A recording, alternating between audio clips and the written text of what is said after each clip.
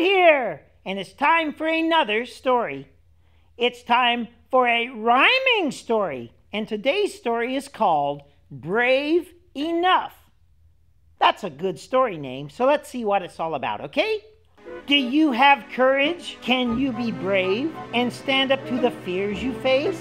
When trouble comes that makes you quake, courage is the choice to make. Courage is more than swinging a sword or fighting against alien hordes. You have to be brave to brush your teeth and always wash your stinky feet. It takes courage to try different things, like broccoli-flavored chicken wings, or learning to swim. Perhaps you'll explore a coral reef.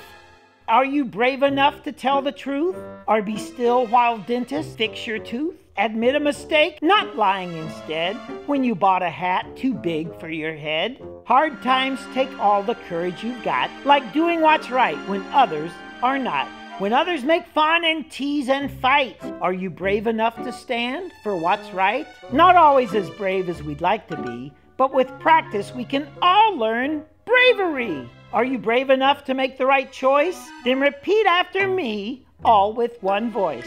I will have courage. I will be brave. I will stand up to the fears that I face. When trouble comes that make me quake, courage is the choice that I will make. Wow, that was a great story. I hope you guys liked it. I know I did. And we learned what it means to be brave.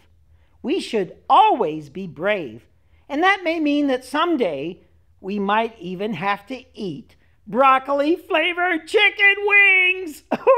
Oh boy, yuck. I can't believe anyone would eat that, but I can be brave enough to try. Be brave today, guys and gals. And until next time, this is Snowbird saying, see ya!